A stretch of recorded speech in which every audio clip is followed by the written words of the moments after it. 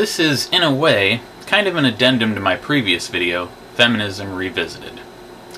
Thinking about the ideas I went over in that video, considering viewpoints of typical factions and extrapolating all of this, as well as applying any intersecting philosophical comments, has led me to what follows.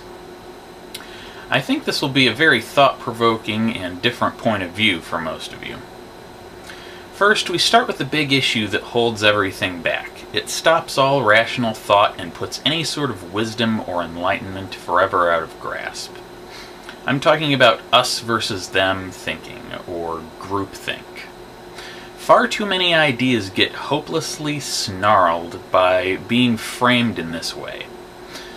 Now, keep in mind I am, again, ignoring the hopelessly stupid who are far too mired in misandry and misogyny to have anything even remotely resembling a rational conversation.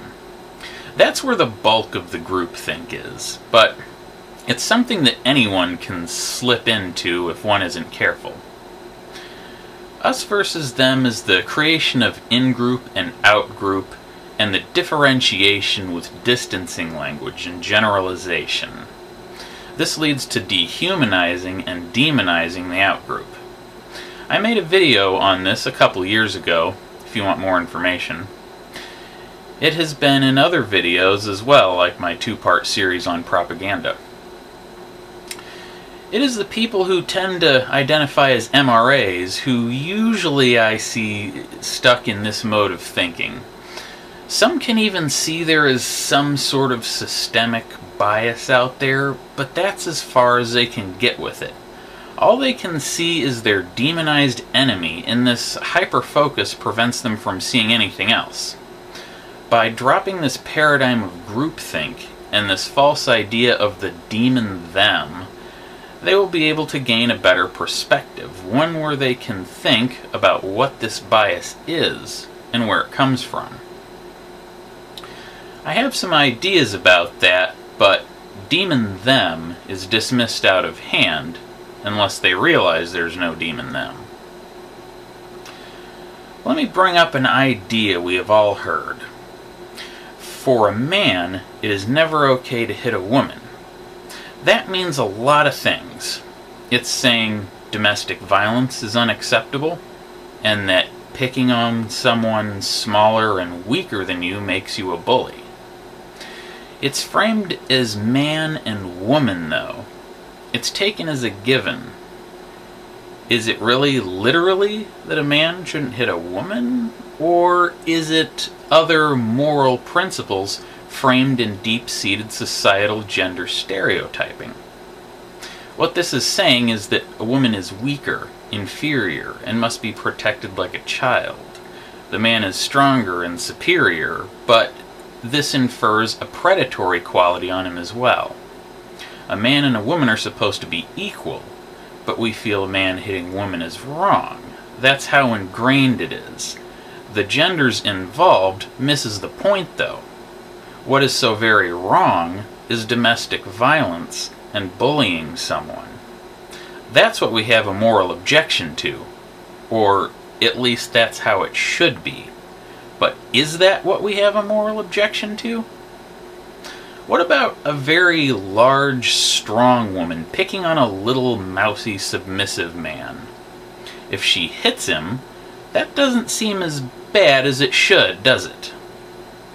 Some people might find it a little humorous.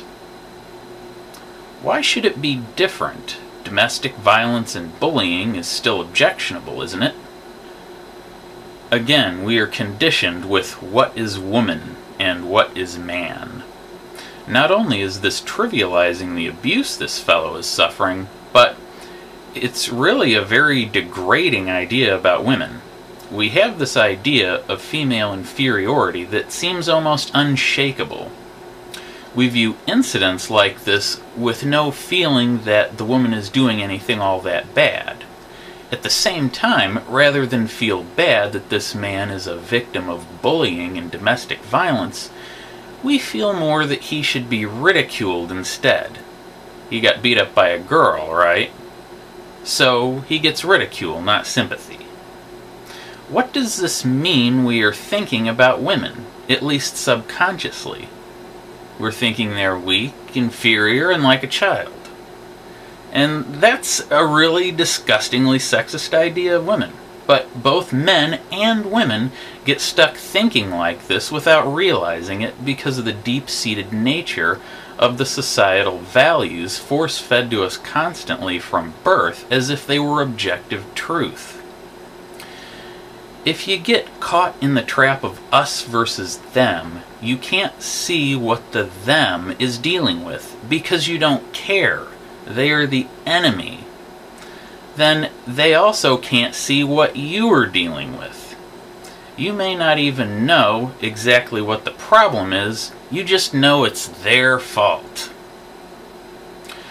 I'm not saying that everyone is blameless and nobody ever does anything wrong. I'm just saying you can't generalize and come up with this nebulous them and turn it into some sort of sacrificial lamb. I'm also saying that what is defined as man and what is defined as woman have everything to do with each other. You can't weaken the bias against your own sex by strengthening the bias against the other, as would happen in the course of turning them into demon them. On the contrary, this is ultimately self-defeating, as it is also reinforcing the very bias you try to fight.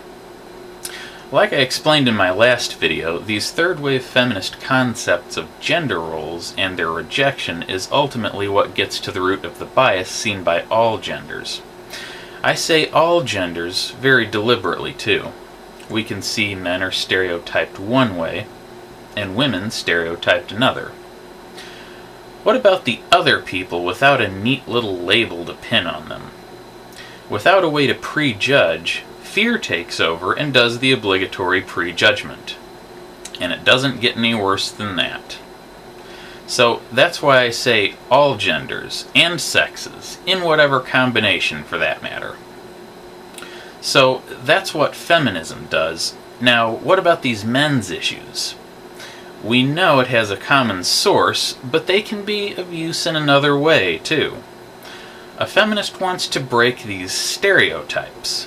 A men's rights issue may highlight just where these stereotypes still have a very strong hold. Even a feminist may find herself accepting whatever idea it is until she notices it's rooted in this antiquated idea of female inferiority. Without that female inferiority, there can be no male superiority, and thereby no need for a handicap, so to speak. We then have equalization. So, I certainly don't see feminism and men's rights as being mutually exclusive, providing we're just talking about sex-positive feminism and actual men's issues, and not just resentment at losing one's superior status and conflating it with men's rights. I am a supporter of feminism as well as men's issues. Opposition to circumcision or intactivism is a big one for me. I also don't appreciate the assumptions and stereotypes people will have about me simply because I am a man. It's really annoying. I could say the same thing about assumptions people make when they discover I am an atheist, too. It's kind of part of my sense of fairness, as I don't like seeing it done to other people either. I'm also very focused on human rights and civil liberties in general. So this coexistence of feminism and men's rights seems like a normal pairing of philosophies, which are just part of my personal philosophy about freedom and social justice in general. I think I have put forth a good argument showing their opposition to each other is counterproductive and steeped in the irrationality of groupthink. I have also put forth a good argument for their complementary nature when viewed in the light of reason.